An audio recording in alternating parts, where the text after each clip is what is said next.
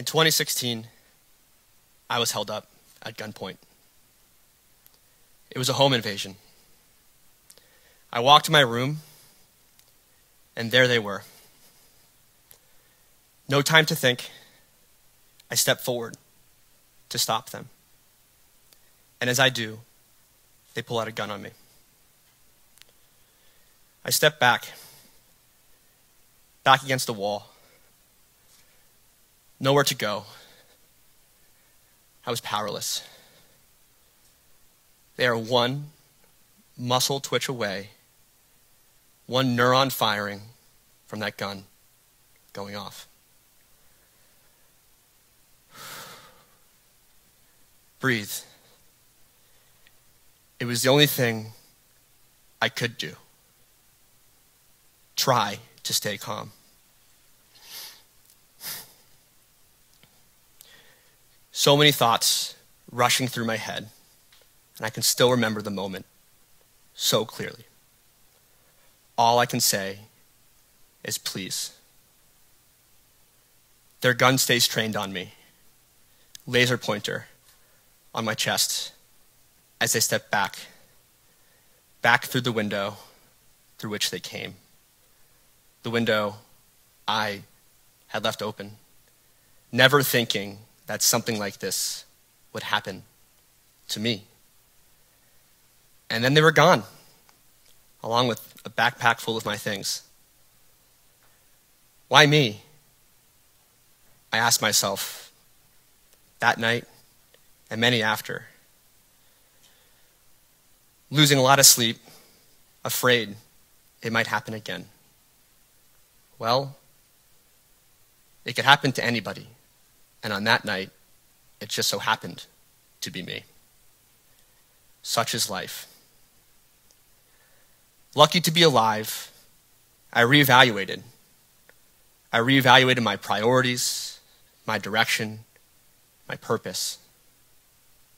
What if tomorrow it happened again and it went differently? Would my life have been one that I was proud of? Life couldn't wait. One of my college friends and I made the decision that after graduating, we would pursue it. It. That thing we had always wanted to do someday, but someday was no longer guaranteed. Now or never. So in 2017, that's exactly what we did. We got to work building a college Craigslist. It was going to be huge, we told ourselves, convinced we'd have immediate traction, raise $1 million, and make the next killer app. Well, it didn't take off. In our first year, we did $58 in transaction volume. Most people would have been embarrassed by it. I think we were a little bit too. But we decided to stick with it, even as those around us didn't. We learned how to listen more, sell less, how to edit our product, our market, even reassess our vision. And in time, we evolved it into a platform where college students could freelance. Since then, we've helped students earn more than $1 million. Most people, myself included, would have thought that as time went along, things would get easier. More funding, more teammates, more traction, more validation. But the reality is, it's only gotten harder. I think a better representation of our journey is this. From that initial rush of our idea to our failed launch, to getting our first customer and our first dollar, to getting rejected again and again and again from VCs and angels and investors, to getting so many users signed up in a week that our entire app crashed, to ultimately making it to where we are today. The reality has been that as time has gone on, the highs have gotten higher and the lows have gotten lower, increasing not only in amplitude, but also in frequency. Learning how to deal with this emotional up and down has been one of the most important lessons I have learned in life, and maybe even the thing that kept me alive that night in 2016. To become better at coping, I have become a student of Stoicism, an ancient philosophy for how to live life that emerged in 300 BC, but is as relevant today as it was then. One of the most foundational concepts you learn in Stoicism is known as the dichotomy of control. Big word. Put simply, it's the idea that there are things that are inside of our control and there are things that are not. What other people do, what they think of you, even your emotions, these are things that we cannot change. They are outside of our control, and therefore we should not spend time and energy chasing them. Rather, we should always focus on the few things that are inside of our control, such as how we choose to respond to life. One of the best illustrations of this is a story about Abraham Lincoln, the president during the bloodiest war in American history. After the Battle of Gettysburg, the Confederate forces were in full-on retreat, but the retreat was cut off by a bridge that had been washed out by an overflowing river.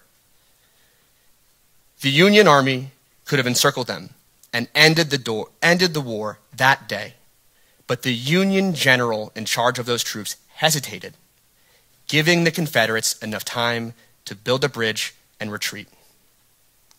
When Lincoln found out, he was furious. How many more weeks, more months, more years would this war drag on? He took out a piece of paper and penned an angry, upset, furious note to that general, scolding him, relieving him of his command. He took that letter, put it in an envelope, sealed it in wax, and he put it in his drawer, where it was discovered years later after his death. You see, Lincoln never sent that letter. Impulses, emotions, distractions all pop into our heads and our hearts, and we cannot stop them. We are all human, after all. But we all have some amount of veto power when it comes to translating a thought or an emotion into action.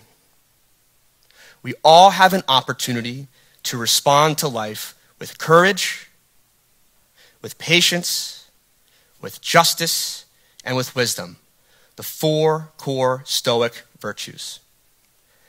Having the courage to say and do what's right, no matter how difficult the circumstance.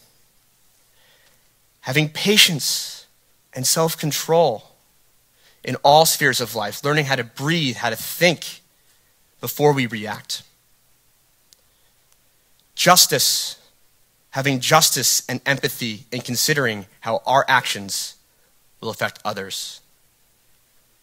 And having the wisdom to know right from wrong in challenging, uncertain circumstances. Every difficult situation we face, every obstacle, every challenge is an opportunity to exercise one of these 4 values. Every night, I rate myself on a scale of 1 to 5 on how well I exhibited those values each day. And I'm far from perfect. But I use this as an opportunity to reflect on how I might improve. Stoicism has provided me an incredibly pragmatic framework for how to deal with life's challenges. Now, before I end today, I want to leave you with a couple key takeaways. Number 1, don't focus on the things that are outside your control and do not let them get the best of you. If you recall that chart I showed you before, I could not control those ups and downs. They happen to all of us. They are unpredictable. But we can all focus on the few things that are inside of our control and what we do about it. Respond. Don't react on your initial emotion. Think, pause, be patient. Think about how we can be courageous, patient, just, and wise in what we do when life happens to us. It's never the thing itself that upsets us, but rather our judgment that makes us upset. Be thoughtful of this next time you feel your emotions getting the best of you. And embrace every challenge, every obstacle, every problem as an opportunity to be the best version of yourself that you can be. If any of these values resonate with you, as they have for me, as I've navigated the difficult journey of being an entrepreneur, I encourage you to look to Stoicism as a potential source of ancient wisdom to discover what might be waiting for you today.